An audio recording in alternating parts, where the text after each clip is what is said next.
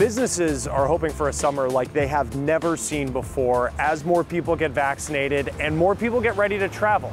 Alexa Liacko's in one town that is ready for the rush. Even a gloomy spring day can't dim the charm of Meredith, New Hampshire. Relaxation, tradition, and peace and serenity up here. It's why families have long vacationed here, and why many have chosen this town to build their own American dream. Hart's Turkey Farm was started by my grandfather in 1954. He came out of New York City to be a farmer in New Hampshire. But the farming business didn't take off for Grandpa Hart, so he started a restaurant. I'm the third generation owner. My son is also a co-manager here, so I now have the fourth generation in here. From homemade desserts to catered events with hundreds of guests, Hart's Turkey Farm made a holiday meal an everyday tradition, until last March. On the 16th, I employed almost 200 people, full and part-time.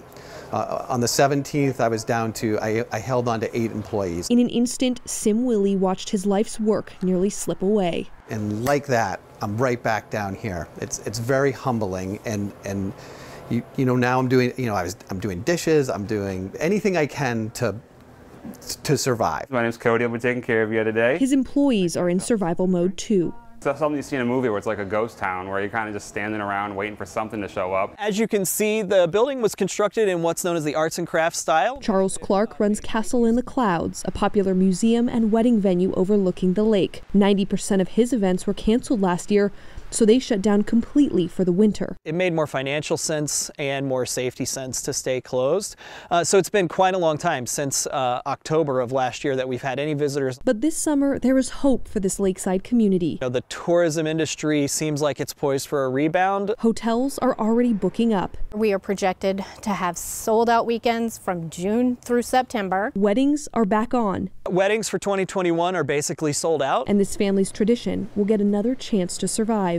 Last year, we lost everything. This year, on the books, we're overbooked, and we're extremely excited about it. Sim just hopes he won't have to serve the summer rush on a skeleton crew. All of a sudden, we're in a severe labor shortage, and so I am a little concerned about how we all are going to survive that piece of it, because so many people have not come back to work yet. So each day, Sim works to recruit a new team to handle the crowds, eager that they'll see this tourist town and this business for what it truly is. Hart's Turkey Farm, may I help you? At the end of the day, it's my heart and soul. For The Race, I'm Alexa Liacko.